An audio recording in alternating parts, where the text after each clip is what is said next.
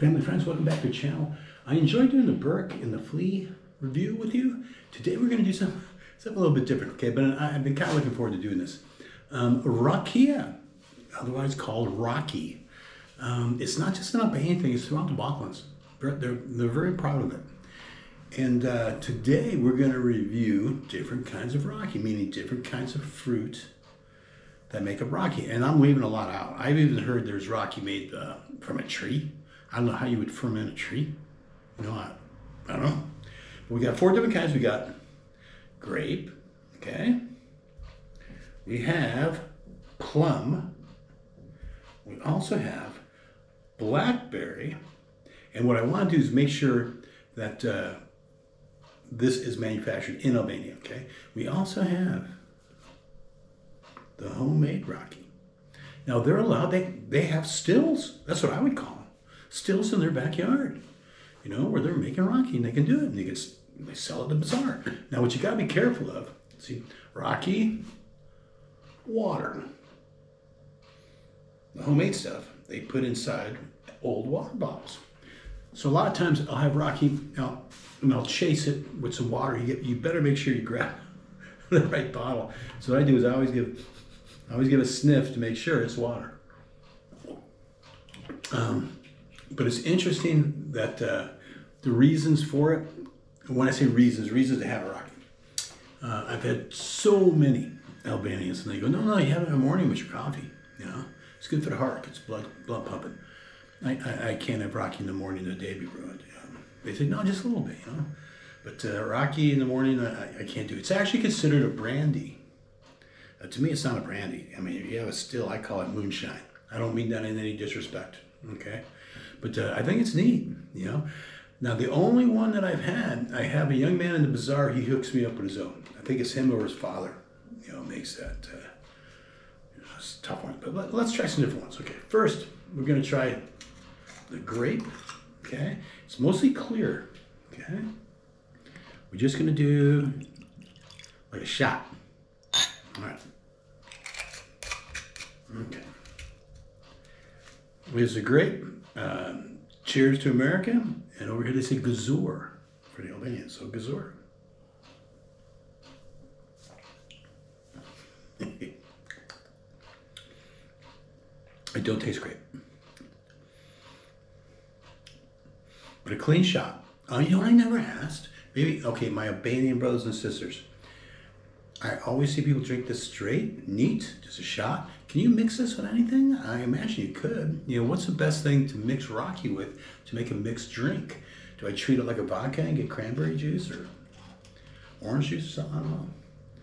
So me and we'll have a conversation. Today we didn't, me and April really didn't do much. We just kicked back, you know, so. But had a beautiful day. Went out to dinner. What we were doing, we would have dinner early at like 3 in the afternoon. And then at nighttime, April would make a beautiful salad. Oh, salads are fantastic. No iceberg lettuce, no. Cucumbers, tomatoes, olives, feta cheese, you know, boom. And then we would have that at night. But now it's gotten really warm. You know, it's gotten really warm. So what we're doing, we're trying to do what I see other families do. What I think is beautiful. I'm sure I discussed this before. That once the sun sets, all the families go out together. And you'll see them doing walks together at cafes together, even bars together. It's nice. It's really nice. You know, I'm glad they do that. But let's go to the next Raki. This one is the plum. Never had a plum. Like I said, we're just going to do a little shot. You know, don't want to get sloppy at the end of this video. Oh, here's a plum. It does smell a little bit different than grape.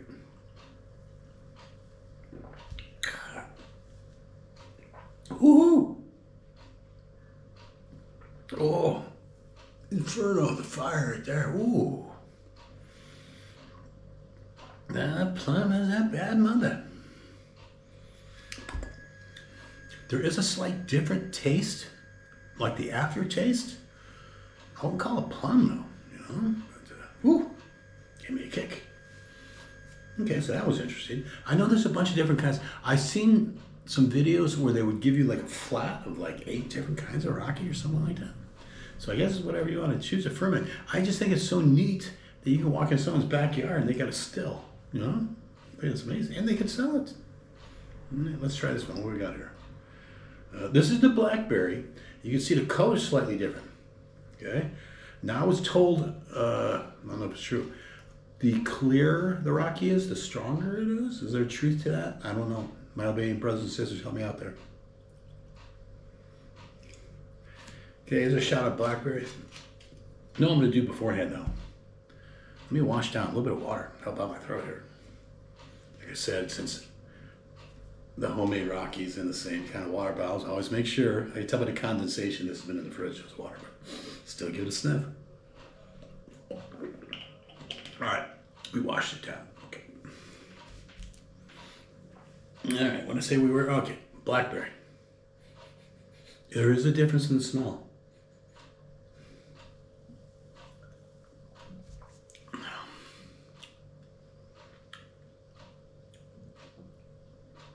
Not as a punch like that plum did, or a grape. A little, I don't know if smoother's the right word, but I didn't feel like my throat got attacked by a flamethrower, if you know what I mean. Again, I don't taste the blackberry, but it is different. It is different. Each one of them is different, okay? Do I prefer one? I don't know. I really need to know if I can mix this with anything except doing shots. Excuse me, I burped. I'm sorry. Okay. I'm burping again. That's rude. Forgive me. There it goes again. Oh. Okay. Let me drink some more water. Okay. It's going to be one of those nights, I have a feeling. That's the water. Okay. Now the grande. Like I said, a young man in the bazaar is hooking me up with this. And I told you about Mario before. Runs that restaurant, Mish restaurant, right? You in the bazaar. And he's bringing me some Raki from his dad's house. He's very proud. And he's doing, oh, gosh, let me show you something. So Mario runs this restaurant, comes over with this bottle. You see how dark this is? You know what this is?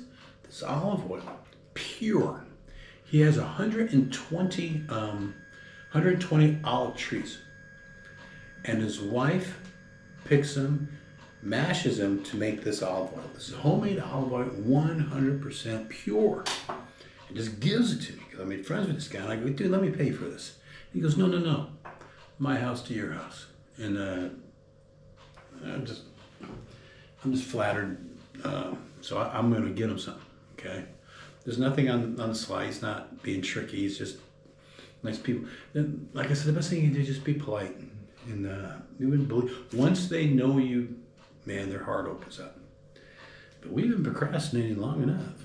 So here's the homemade Raki. When I say pure looking, I mean, it looks like water. Trust me, it's not. Okay, let's go. Look, I already had some in there. That's a double shot. Maybe a shot and a half. Here we go. It smells like rocket fuel, to be honest with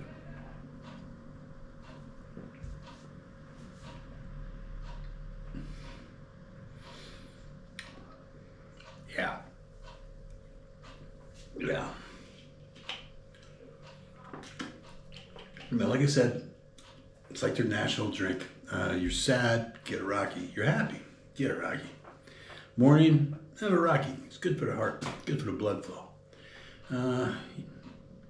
You feel bad, you had an argument with somebody, now you want to make up with a Raki. You know, that's just the way it is. I think the full name is pronounced Rakia. But I want to share this with you. Let me see what else we want to talk about. Check this out. I've never heard of this. Now, I'm not like food guru, so, you know, don't hold it against me. But I've never seen this before. It's a tomato. And it was dark. And so I asked, the girl had, there was a grocery store that I did 2 videos on. They're really nice to me. So I go, what? And she goes, we call it a black tomato. And what's interesting, so it doesn't it just looks odd to me. And when I open up, it's not as sweet, but it's like more earthy tasting, if that makes any sense. And April goes, yeah, that'd be great in a sandwich because it's not as runny. You know what I'm saying? When you slice it, you actually, boom, you get that solid piece. It's not mushy like a regular red tomato would be. Don't get me wrong, I like red tomatoes. But very interesting though. And I Googled it, right? And I guess the mainstay was in Ukraine. But they're growing it here as well. I'm sure they're growing throughout the Balkans now. But personally, I never seen it before. I'm sure many of you have. Is it in the United States? I bet. I just never seen it before. And there's another vlog that I follow. And they just went back to Canada, and he said something, and I understand exactly what he meant. They go to a grocery store now. They've been away from Canada for a long time, at least a year straight. And then they would visit and go back, visit. When I say go back to the world. And he goes, what I've noticed about in Canada, same thing in America. He goes, like bananas, and they all look the same size, shiny yellow, same thing tomatoes. He goes, it almost looks manufactured. And I understand exactly what I meant. He goes, it looked like if you grabbed a tomato and you cloned it, and that is all the tomatoes. Where in Albania and most of the rest of the world, you have different sizes, slightly different colors. You know what I'm saying? Where the fruits now are almost looking manufactured in America. I understood what he meant. Wasn't cutting it down. I just making out a point. But what's beautiful here is all your food is just organic. Okay. Can I find processed food? Yeah, but you almost got to look for it. Okay. The salads are dirt cheap. The salads that April makes is not a part of iceberg lettuce in there. Not cucumbers, olives. The olives are obviously fantastic. And like I said, the people are just being so kind to us. You know what I'm saying? Only because if I don't act cocky, you wouldn't believe. Well, and I've seen people act cocky before. Don't. They're good people. We're gonna have a little bit more Raki. Okay. Yeah, we're just talking. Just me and you.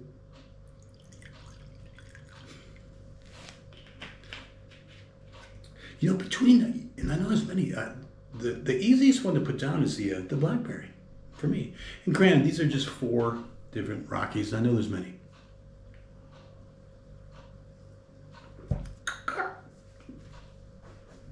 That was a homemade one.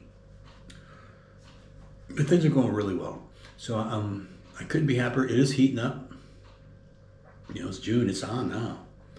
And I was told this by Chris Forte, and he's exactly right. A lot of times during the daytime, it's like a ghost town. The people that are really out are the tourists and the people working. And then becomes sunset, everybody goes out, So things are going well. I'm grateful to the people I've met. I'm grateful to you. Thanks for watching, man. And the subscribers, thank you. I'm shocked at that, but appreciate you guys. Love you guys. Be careful out there, okay? All right. Bye-bye.